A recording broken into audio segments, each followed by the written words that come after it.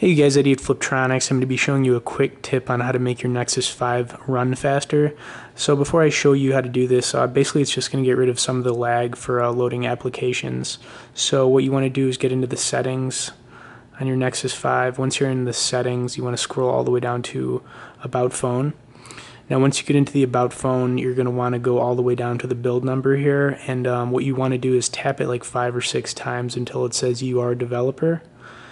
I've already done this, so it says you're already a developer, but what you want to do after you enable that is scroll back to the settings and go to developer options. Now once you're in developer options, right, the third option here, it's going to select runtime. What you're going to want to do is highlight use art. It's going to power off your phone, and it's going to be using the art option, which is going to make the lag, like I said, run faster. So anyways guys, that's how you can make your Nexus 5 run a little bit faster, getting rid of the lag. Anyways, as always, thanks for watching this video. Stay tuned for more and be sure to subscribe to our channel.